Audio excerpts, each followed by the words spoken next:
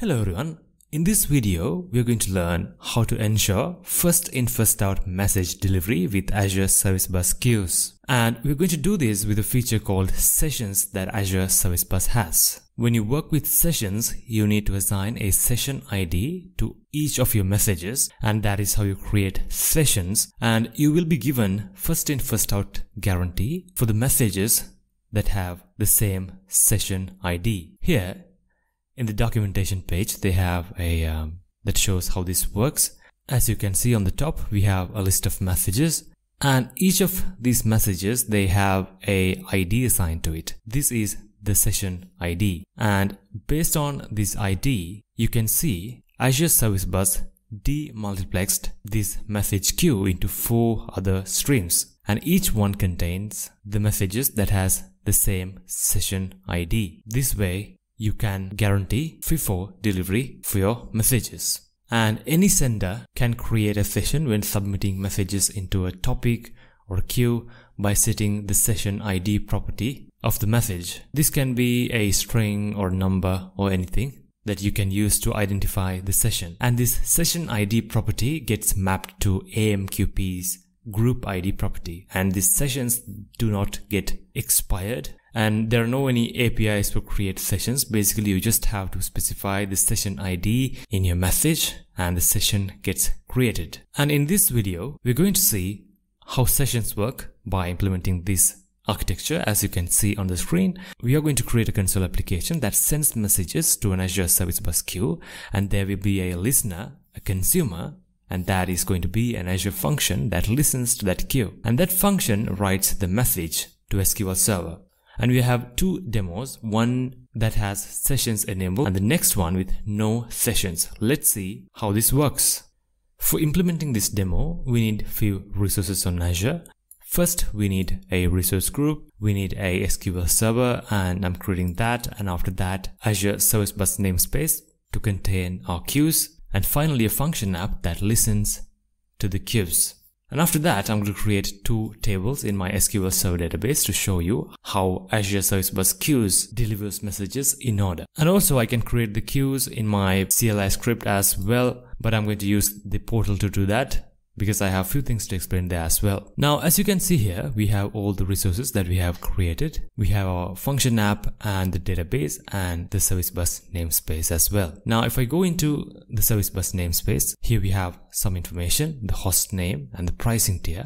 And to the left, we have this tab, queues. And here we are going to create the 2 queues that I've shown you in the architecture. A session enabled queue and a queue without sessions. For that, I can click here, and I can provide the name, max queue size, and many other settings, but we don't see an option to enable sessions for this queue, and that is because I have created this Service Bus namespace in basic pricing tier. Because of that, I'm going into the overview section again, and I'm clicking on the pricing tier. Here we have the option to change the pricing tier. I'm going with standard pricing tier, and that supports sessions. I'm going to select that. Alright, as you can see, successfully updated the service bus. Now I'm going back to queues section. Now if I click this button here, as you can see here, we have the option to enable sessions, and also we see few other settings as well. So let's create the queue. First, I'm going to create the queue that has sessions enabled. I'm going to call this queue S, and then I'm going to keep all the other settings as default, and then I'm going to enable sessions. Let me create it now. Alright, I'm going to create the next queue, and that does not have sessions enabled. I'm going to call it queue, and then I'm not going to enable sessions here. Let me create that.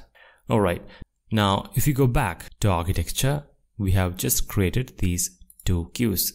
Sessions enabled one and the one that has no sessions. Now we have all the resources that we need on Azure. It's time for us to code an application that sends messages and receive messages. The first thing that I'm going to do is I'm going to create the tables that we need on my SQL database.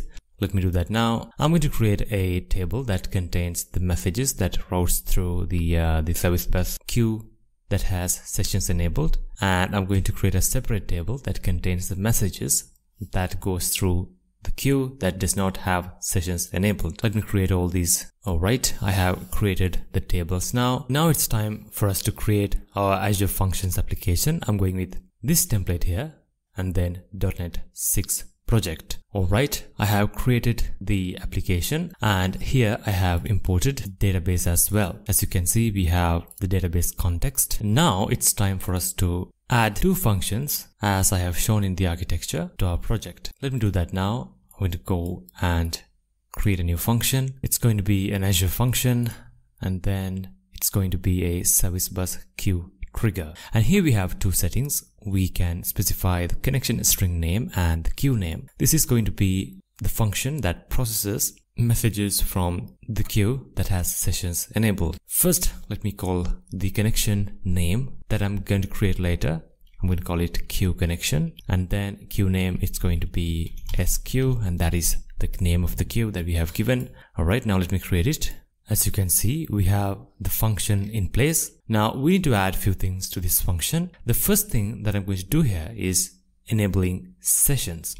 For that, I can pass in sessions enabled parameter like this, and it is going to be true. And after that, I'm going to create the database context, and then I'm going to read my queue item from the input of the function, and then I'm going to deserialize it. It is going to be a entity framework object now, and then I'm going to insert that message to the database. Alright, let me save that. And now it's time for me to create the next function that does not have sessions enabled. Let me do that now. Alright, I have done that. As you can see here, the only difference is that we don't have sessions enabled queue here, and we don't have is session enabled parameter in this queue receiver. And also we are adding the message to the table that does not contain sessions enabled messages. Now that we have implemented most of our architecture, the final thing that we need to do is creating the console application. Alright, now I have just created this console application. The first thing that we need to do is we need to add few variables here to store connection string and also the queue name and things like that. The next thing that we need is a loop. Basically here, what I'm going to do is I'm going to send messages in batches, because we need to send a lot of messages.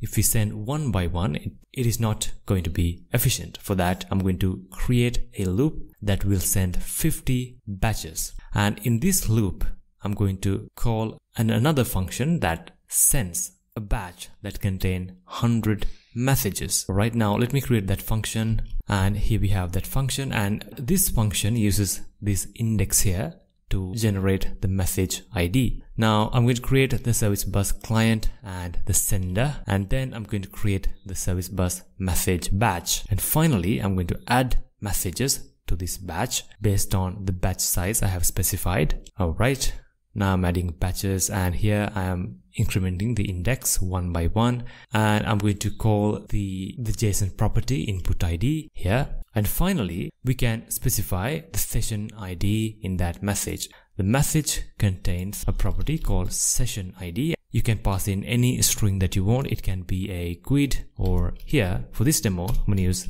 S1. Alright, we have our console application in place. Now we need to update the connection string. For that, let me go into Azure portal. I'm in my service bus namespace. If I go here to shared access policies, and we have root manage shared access key, I'm going to copy that. I'm going with primary connection string here. Since this is a demo, I'm going to use the root access key, and that has access to manage, listen and send messages. Alright, I have copied that. Now I'm going into my console application, and then I'm going to paste it here. And now I'm going into the queue consumer application, and here you can see that we have named the connection queue connection, and because of that, I'm going into local settings.json, and then I'm going to update the queue connection. Alright. Since we are running this demo on Azure, we need to update the queue connection in Azure App Service as well. For that, let me go into Azure portal again. I'm in that resource group. Then I'm going into the function app. And then if I scroll down, we have here configuration. I'm going to create queue connection setting and add the connection string here as well. Let me click save now. The next thing that we need to do is we need to publish our queue consumer application to Azure. For that, I'm going into publish. Here we have the option to select our resource, I'm going with publish profile mode, and then I'm going to update the file. I have already downloaded the publish profile settings file. I'm selecting that, click finish, and from here we can publish the application to Azure. Let me do that now. As you can see, I have successfully published the application to Azure. Now we have implemented all the components of our architecture. Let's run this console application and let's see what happens. Now I'm going back to Visual Studio and then I'm going to open my console application. Let me run this now. As you can see, it is sending the batches that I have created, and it has already sent 1000 messages to the queue. Now if I go into the Azure portal and if I go into the queue that has sessions enabled, we can see the statistics. We have 2000 approximately messages in the queue. If I click refresh, as you can see, we have 3000 messages. Alright, as you can see, we have sent all the batches to the service bus queue. Now if I go back again and click refresh here, as you can see, the number is gradually going down.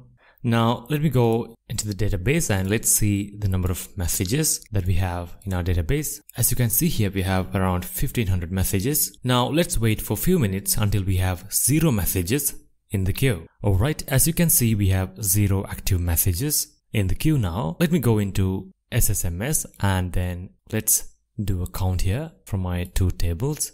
As you can see, we have all the messages in session messages table. Let's see whether we have any out of order messages in the table. Now, since I have enabled primary key and identity constraints in this table, we can guarantee that this will have a correctly incremented ID column.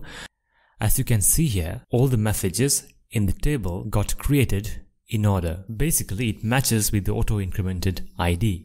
Now, if you looked at the architecture that we had, we have tested this flow. Basically, we have tested the path where we have sessions enabled.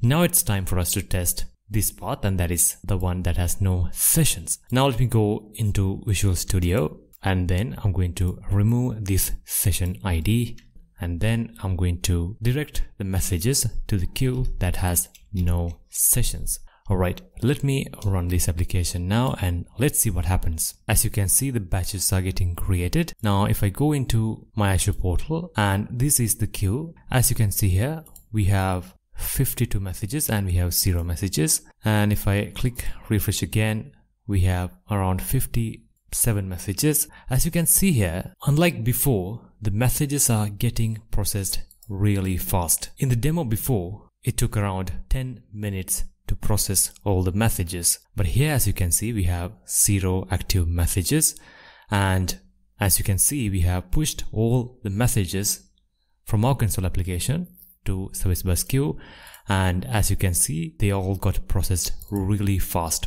almost instantly. Now I'm going into SSMS again, and as you can see here, in our last demo, all the messages that we sent got a matching position with our auto incremented ID.